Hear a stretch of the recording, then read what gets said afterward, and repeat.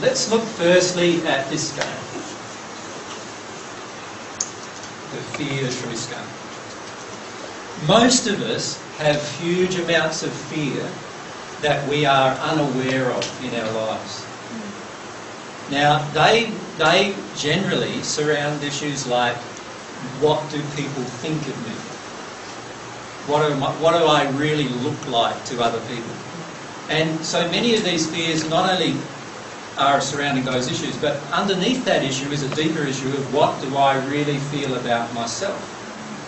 How do I really, feel or think about myself as well is a big issue.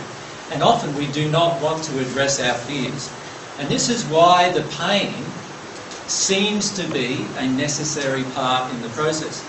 But is it an essential part? What do you think? Why? We could volunteer. We could volunteer. Yeah. So, remember, quite a few of you did the thing in Mulaney, the little intensive we had. And remember, one of the things I said there was that fear is your friend. What did I mean by that?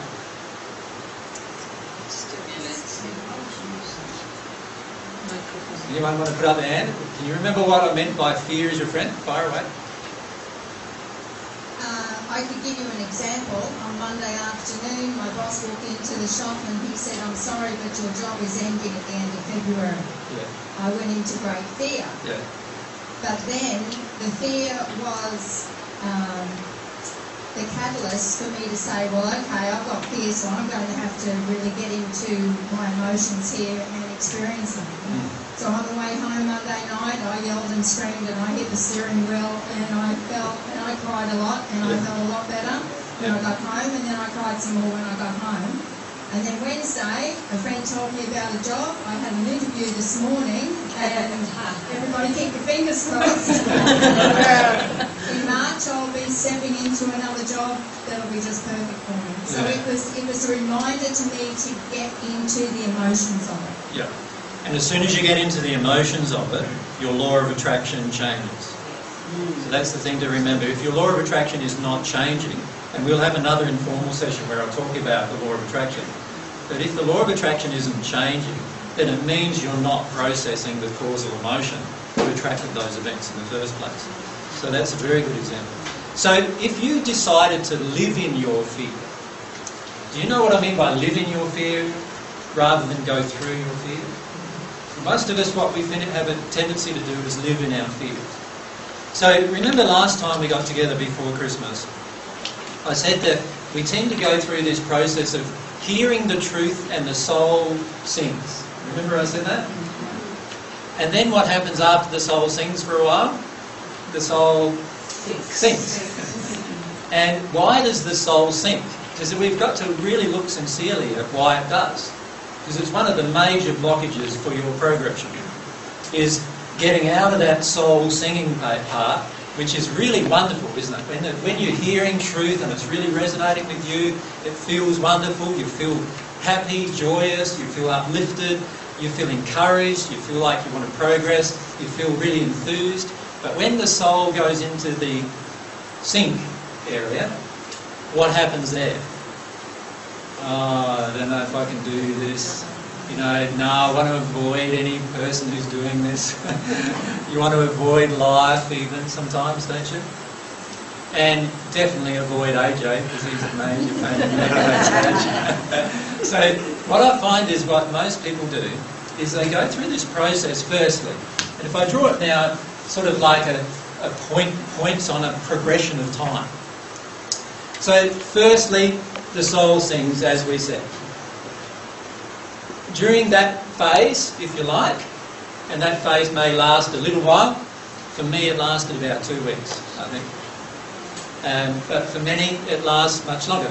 Come in and there's some seats here down the front there. How many of you found the soul singing phase quite a long period? Right, so quite a number. That's quite good. How many of you found the soul singing was about the time you watched the DVD or something like that?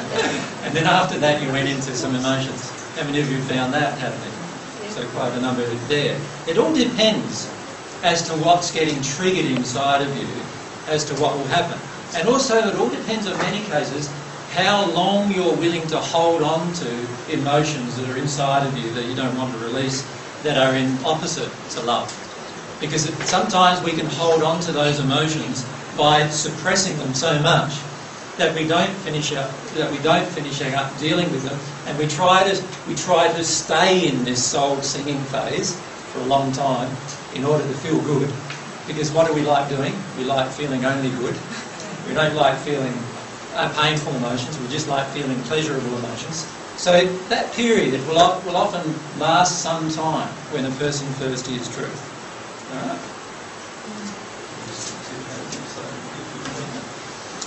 Then we kick into this other phase where some things start happening. One thing that starts happening is judgment.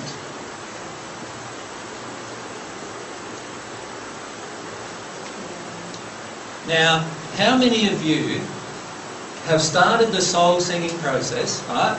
Started seeing the truth of what's going on, and then saw yourself in the mirror for the first time in your life, and then started saying to yourself, wow, I've got some major problems inside of me. And then what you did, straight after that, is went into judgment of those major problems inside of you. How many of you have found that happening? Right, so the majority of us have found that happening. All right. Now, why does that happen?